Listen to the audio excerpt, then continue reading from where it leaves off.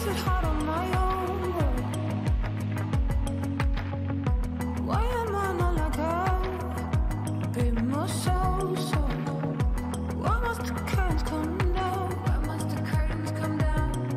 The softness now.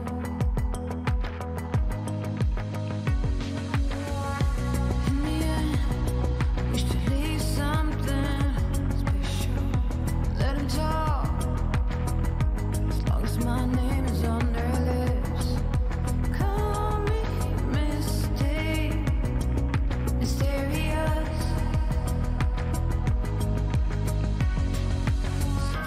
Why is it hard on my own? Why am I not like her? A bit more so.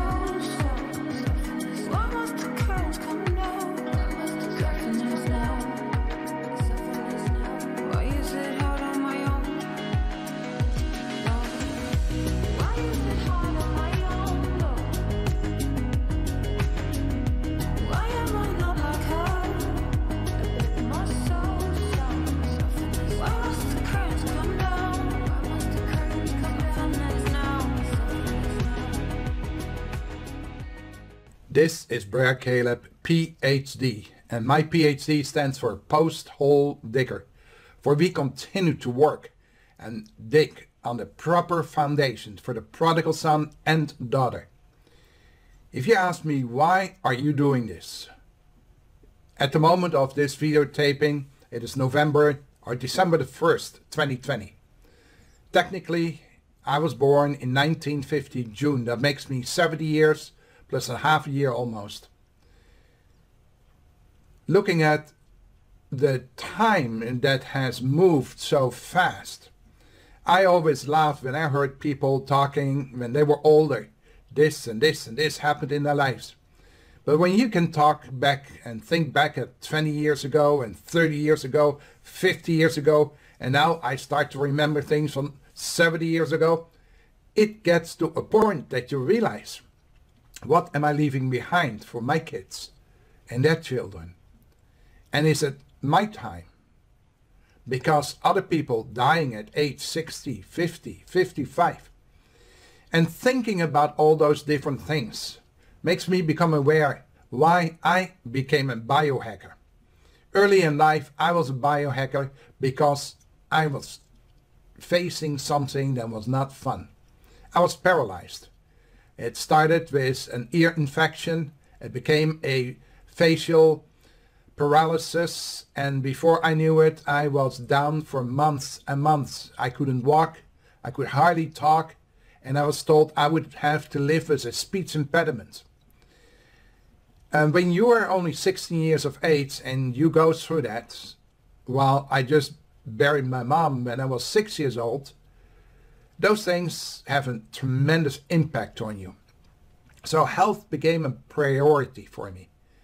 When my wife and I got married in 1976, our little one was born in June of 1977. 76? Yes, almost a year later. And it was an amazing time period. But when January the 30th, 1978, 10 o'clock, my wife called me because I had my office upstairs, and I came down, I picked up my little boy, and he looked so lifeless.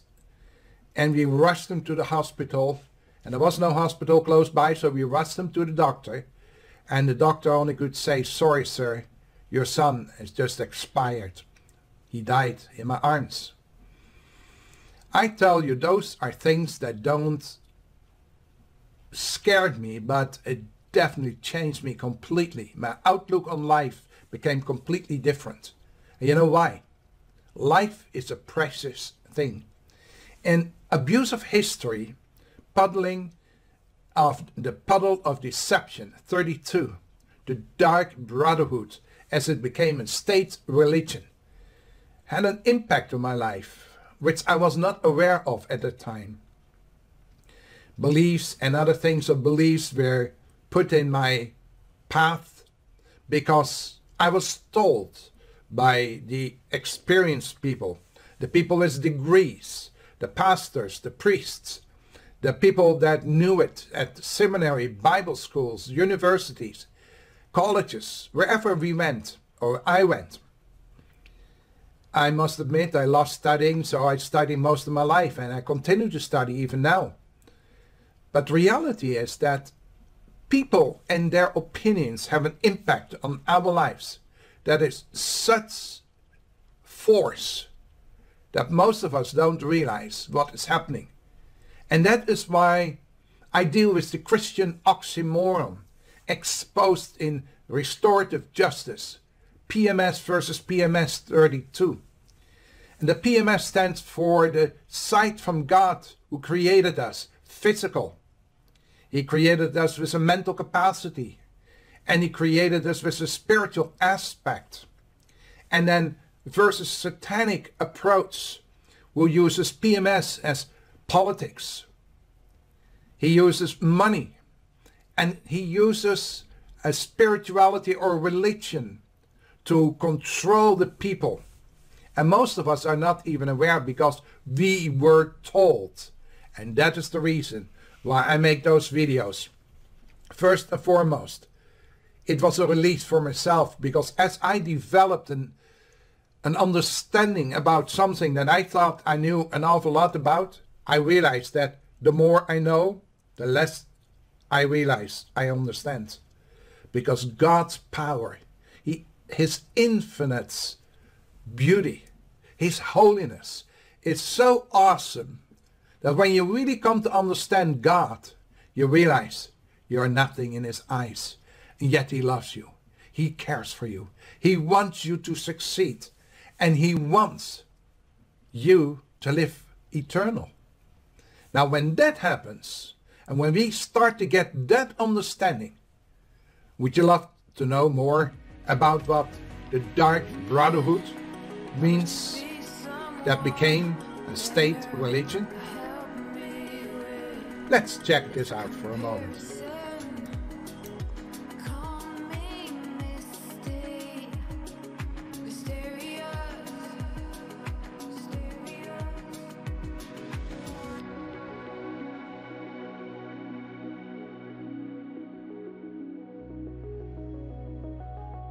I do agree that it is always a challenge to come out with a video that makes sense. And in reality, this is a lifelong scenario. Abuse of history tells you already that it goes over a longer period of time. But in our case, we have to go back all the way to the time of Jesus and then before. Now, some of you that might not like history, is just simply because you never understood what an impact it has on what you're doing today. Today you are going to work, for instance. Say that you're between 20 and 30 years of age. You're going to work because you didn't go to school and you have to paint and you have to do something with your hands. Now, it is nothing wrong with working with your hands. Earning a living today is always better with your hands because your mind can sometimes be affected by circumstances like a pandemic. And then all of a sudden you are dismissed. But if you work with your hands and you have a skill that everyone needs, then it doesn't matter what day of time it is. People need that skill. So that helps. But from a perspective of income earning, that means how much money can you make with that skill? That is sometimes a little bit different, because the more you study, usually the higher your income. Now, I've done both. I've worked with my hands, I studied, and I have hit a couple of skills. I made an average income of $5 a month, working for free for a practical Bible school, a missionary office. It was my ideal to work with them because the power of God was moving and everything was awesome. Not realizing that I was being abused by being told I had to learn to trust the Lord. That's why I only got $5. Well, I was in a time period with the skills I had, I could make over $2,000 a month, or at that time guilders. So when I became a merchant marine, my skills went up. Do you think so? No way. because the same skill set I had when I worked at a missionary office for so long, for almost free. Oh, and I got a place to stay right beside the toilet. Literally, there was a little closet there where I could put my bed down and sleep. But the reality was that with the change, my skills didn't go up per se, but the time change and the change of environment. I started traveling all over the world. I had an opportunity to get to know other people. And with that, my mind started to expand. I remember that my hair was at that time like this, the Edwin Hawker singers, you know, the big hairdo that was in. And I was listening to a group of teachers. They were Buddhists, Buddhist monks. And they taught me about life from their perspective. I also know that when my little boy passed away in my arms, I was told that that was the reason why he died. Because I'd been in all those temples, Thai temples, and places where many people don't come. Nowadays it's a little easier, but in the early 70s, people hardly had a chance to go and travel all those places because it was prohibitive, very expensive. So reality is that when we change our minds, and this is where the concept is, so you learn to work with your hands, you have a skill, but if you learn to use your mind and your hands, then something else happens. So after the death of our boy, my wife and I, we wanted to have a change of scenery. I was doing very well, but it was not satisfying, and the constant fights about more, performing more. Doing very well means we had a 12-room house, living right beside the Minister of Finance, having a foundation, and we spoke and worked in all kinds of countries. It was great traveling, but my little boy left a void. And when I spoke about that in Toronto, Ontario, that was in 1979, while I was on my way to Korea, I realized something, that maybe Canada would be a place for us to get started all over again and have that peace, so that my wife didn't have to cry her eyes out in a 12-bedroom apartment or place. See, having big places doesn't mean that you're happy. Happiness has something to do with the relationship that you have with your partner, with your family, with your friends, with your people that you love and care for. So what is a biohacker? A biohacker is a person that is interested in his life, in his health. But I come to the conclusion that just being a buff, in other words, you're well trained, your muscles are showing and everything is great. If you don't develop your spirit, there is a lack.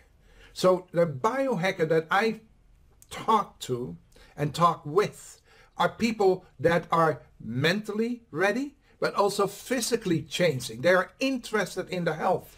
And health means that you at an age of 50, 60, 70 or 80 are still healthy to do everything possible. There are people that are 120 years of age, physical, very energetic people, people that can do everything. And why is that possible? Because they are balanced in life. Now, I started out with the history of the Puddle of Deception, the Dark Brotherhood, as it became a state religion. You know by now that I am talking about the body of Christ. The body of Christ has had a very peculiar history. And every time that I study history, I go back to the basics. What are they saying? They're saying that they're based on just Jesus. Yet, how come that I have to kill people in order to make them do what I wanted to do? Uh-oh, what are you talking about? Well, when Yeshua HaMashiach, that most people know as Jesus, came on this earth, this was around 30. Have we ever figured out where did Jesus come from? Who was Jesus? Oh yes, he was Joseph and Maria, and they had a little stall, and he was born as a little babe, and we have Christmas. Is that true? I tell you that in my experience, and when I say my experience, talking with people from all kinds of different religions, Muslim people told me about real Christmas. You say Muslim people? Yes. You see, my wife comes out of a Muslim community. Her mom was a devout Muslim, and she was not enforcing anything, but she allowed us to get married. And when I say allowed, she was happy. But one thing I do know and understand is, when I talk personally with people that are very devout Muslim people, they can tell me a lot about Christmas. Because Christmas, the way it is celebrated, is celebration of the longest and the shortest night. It has nothing to do with Jesus. You see, Jesus came from a very special area. Those people were connected to Enoch. I don't know if you remember who Enoch was. Enoch was the 7th generation after Adam. Adam and Eve had children, and they had children, and they had children. So the 7th generation was Enoch, or Enoch. And Enoch was a man that really feared the Lord. And Adam and Eve must have told him, or their fathers, because Adam lived a long time. So it is possible that Adam himself taught his great-great-great-grandson about the time that he walked with God in the Garden of Eden. And during that time, Adam shared certain secrets. And one of the secrets was how to stay alive and healthy and live a long time. And why did he share that? Because it was normal to live 500, 600 or 1,000 years. Today, we have learned, our young people learned to die or kill themselves at age 10, 12, 20, 30 years of age. Young people that are dying. And now with the pandemic, we have more people dying than ever. Or is that true? See, the emphasis is put on a pandemic. But in reality, and I'm going only back to the numbers from the United States, I checked out how many people died normally. 2.8 million people per year have been dying since 1958. So I was 8 years old, so 2.8 million people. Now, from the pandemic, so far in less than half a year, 265,000 people have died. Folks, that is a tremendous increase because all the other situations happened too. Gunshot, gun wounds, knife fights, drinking, accidents, heart attacks, all those things happen in an imperfect world. So if in the United States about 320 million people live, 2.8 million people die of all kinds of different diseases, and on top of that, every single day, there is an increase of death. You wonder what is wrong with our society. Because we can protect ourselves. So then we go back and check out what is the political situation. Now, the political situation in the United States is scary. When I say that, someone will say, yeah, but you don't love Trump. It has nothing to do with Trump. It has something to do with the body of Christ. They call themselves the believers. And this is where the Dark Brotherhood comes in. Because it became a state religion in the year 325. Christianity was never around. It was the followers of Yeshua HaMashiach, the way, the truth, and the light. There was one God, and that God loved us so much that he gave his only begotten Son. And when Yeshua, Jesus, when he did what God had requested, we were therefore now entitled. Restorative justice took place because God, the Almighty God, could finally relate again because the sacrifice had been brought. And you say, what are we talking about? Well, one of the reasons why Adam and Eve could not stay in the paradise was for the simple reason they had not yet become like God. They were created according to his image. But when they sided with Satan, automatically Immediately, the decision was made a second later, or the same moment, they blocked themselves out of the spiritual development. And as a society, we have been struggling, and with the building of the Tower of Babel, the Babylonian Tower, as some of you know, something happened, a confusion of language, because God saw that they could do anything they put their mind to. And what was that? Those people still spoke the language of God. What are you talking about? See, God speaks in a different language. He speaks in the language of the Almighty. And what is that? Let's check this out.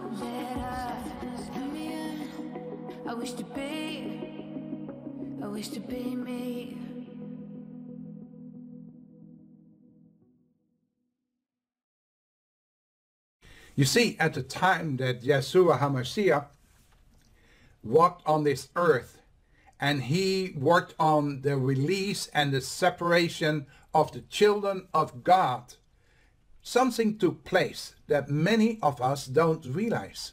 See, the importance of having a correct understanding helps, because your foundation is built. And when I say your foundation, everything you do in life is basically built on a belief system. You believe to be right in your choice of work. Why? Because your teacher, your professors, or the people who shared with you their understanding over the work that you're doing, they were examples for you. So when we got a belief system shoved in us, and I call it shoved because I was a little baby boy, and I got a slap on my bum, and I was a Roman Catholic. Till my mom passed away when I was 6 years old. I had now total four brothers and sisters. But the amazing part was, my mom could not be buried in holy ground, as the church called it. And automatically, she was not allowed because my dad was not a Roman Catholic. Question mark. How in the world is that possible? If God loves us so much, then why is there such a difference in what you do believe, if you belong to this group or belong to that group? It happened to me now several times. The first time I got excommunicated, I was very upset. Wow, I cannot get into the heaven, in the whatever it was that this church believed in. The second time it happened, I went to seminary, and I had lots of questions, because the process that I went through opened my eyes for so many things contrary to what we were taught, that I realized there is more to it. And why am I not hearing about this? And so, big deal. Now I can't go into heaven according to this religion. And then the third religion, supposedly. Now when I say religion, it's a belief, because the basic belief was all the same. See, the reality is that we all call ourselves different. We consider ourselves special. And as we realize that in general, we all believe the same, based on the same lies we were told, you get concerned. So therefore it is so important to understand the brotherhood, the Dark Brotherhood, because there was a spawn. When Jesus was upset with someone, he called them out. See, most people don't believe that Jesus got very upset, but there was a time that Jesus portrayed the Jews as the spawn of the devil. And he didn't say the Jews were wrong. He spoke to the priests. Now, who are those priests? They were Pharisees and Sadducees. There were about 3,000 of them.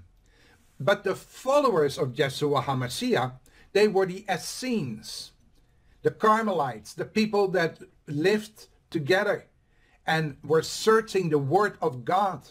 And when Yeshua was chosen as the deliverer of the word of God, they followed Yeshua. They were the first followers of Yeshua HaMashiach, or Jesus. That meant that they were the first believers. They accepted Jesus because he was born as a man, but he was endowed with a very special spirit, the Spirit of God. And when Jesus called them the spawn of the devil, and those people kept on pushing and pushing, then in 325, that was a time, 300 years, almost 300 years after Jesus had moved on and had given the authority to his disciples, they got murdered, they got killed, they got maimed, they got thrown in the arena because they followed the way, the truth, and the light. And as we come to understand history correct, we find out that this devil's spawn became a Christian. Because Christianity was not because you followed Jesus Christ. Christianity was based on what Plato, so many years, hundreds of years before the birth of Jesus, had discovered. See, when you were a Christian, you were a follower of a deity, of a goddess, of a god. You were not a follower of Jesus Christ. And it was implemented by a man that couldn't care less about God because he himself considered himself God. He was the emperor of Rome. And they kept on killing people till eventually there were only people in charge of the first believers, the first century believers, that just said, sir, whatever you want, we'll sign. And they made an agreement, a proposal, whereby the emperor of Rome would determine who God was. The emperor of Rome was a god himself, and he prayed to the sun god. So the Father and the Son, S-U-N or O-N, was just immaterial. And as he brought in paganism, as he brought in Christmas and Easter and all the celebrations that they do, that is not necessary and not required under the way, the truth, and the light, it became a far cry of what Yeshua had started, a restorative justice. And as we are drifting further apart from the truth, we will see what we see in the United States, where a president acts like a moron, is a moron, becomes a sociopath, or was a sociopath. At least he was a narcissist. And then the man of God, the body of Christ, Paula White, a woman that has a tremendous following, and Kenneth Copeland, and John Hagee, and Pat Robertson, and Sid Roth, and many more, supporting a man because he promised them something, because they don't understand the philosophy of God. Because God said, this is what I want you to do. When I say philosophy, it was a law. There is one God. And when God speaks about the New Jerusalem, he is talking about your heart, where the kingdom of God is. We don't have to follow a Zionist belief, where they want the Jews to go back to Jerusalem. I understand why they want that. It is important to have your own country. But you folks, the body of Christ, you have to really re-evaluate what you're doing. Because what you're promoting right now, I tell you up front, I work as Brer Caleb PhD, but my name is Robert Solleveld. And yes, folks, I'm willing to meet you and discuss this. But most likely you know what I'm talking about. You just felt it was more comfortable getting the riches in from this world, preaching the gospel, and missing the point that we are blaspheming God. And brother, I urge you, please, come back to the truth, the way and the light. Because if we follow the way and we become the prodigal son or daughter that remembers, this is what it was like to be with the Father, to live for eternity, to live the life that God intended us to have, not the misery and the sadness and the whatever schemes they had in the White House. Folks, we are able to turn the pages back. We can go back and we can stop the Dark Brotherhood as it became a state religion and repent and go back to the way, the truth, and the light. And why I share the word biohacker is because I am interested in life, not only physical, but also spiritual. And when you can tweak yourself and willing to say, listen, what if it is true? What if I missed the boat? And healthy moron, wow, I'm impressed. You have nothing. But if you return to the way, the truth, and the light, now your life will be turned around because you will walk into eternity. God is an awesome God. He loves you, and so do I. And remember, tough times never last, but tough people, they will do. God bless you all.